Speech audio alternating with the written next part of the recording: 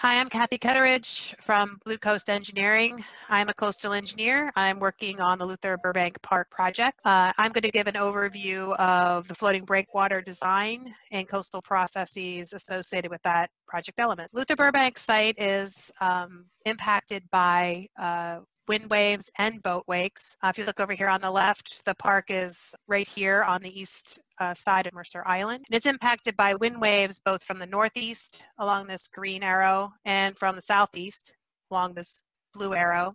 There are some significant wave speeds that do come from both those directions, as you can see over here on the right from this wind rose. So we anticipate in the winter storms will produce relatively large waves from both of those directions that the floating breakwater will both need to deal with and that the docks in general will need to survive.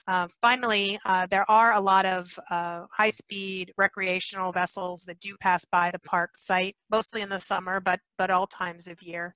They get relatively close to the park. And in moving at high speeds, they can produce pretty large wakes that we expect may be larger than some of the storm waves, and will also need to be considered in design of the floating breakwater and the floats themselves. Floating breakwaters work a little differently than a solid breakwater, such as a rock jetty that people may be more familiar with.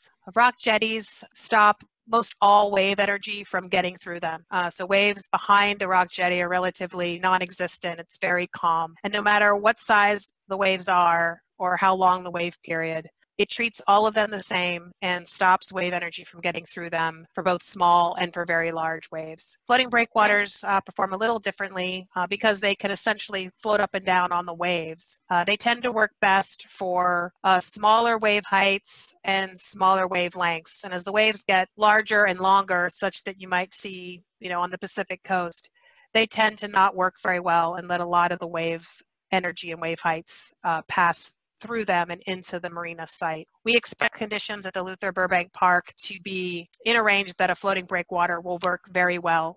There will be a little bit of wave energy that will probably get into the marina during a particularly large or long winter storm or due to the occasional very large boat wake. For the most part, however, we expect the breakwater to perform sort of as shown over here on the photo to the right, where you can see that there are wave conditions coming in from the right, sort of choppy waves, and then once they go past the floating breakwater, you have relatively calm conditions in the marina. I want to do a quick summary of opportunities and constraints of the floating breakwater related to wind and boat wake conditions. First, the floating breakwater can be configured in different ways such that we can optimize its performance. So for the length of breakwater installed, you get the best wave reduction in the marina possible. So they're very plug and play. You can put them in very different configurations. Secondly, the breakwater will reduce wave energy not only in the marina, but also along the shoreline of some portions of the park, and should provide some erosion protection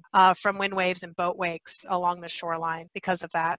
The constraints, one I've already mentioned, that the floating breakwater will allow some wave energy to go through it, and there will be some waves, therefore, in the marina. Usually those, we expect that to happen, large winter storm or really large incoming boat wake. We expect it to do well through most conditions, but there will be some wave energy that will get through that floating breakwater. And finally, docks will be impacted by a combination of both waves from the northeast and from the southeast, and then boat wakes primarily from the east. And so there will be some sort of trade-offs and optimization in design to allow the best performance we can get out of the floating breakwater alignment without making the breakwater overly large. Thank you very much.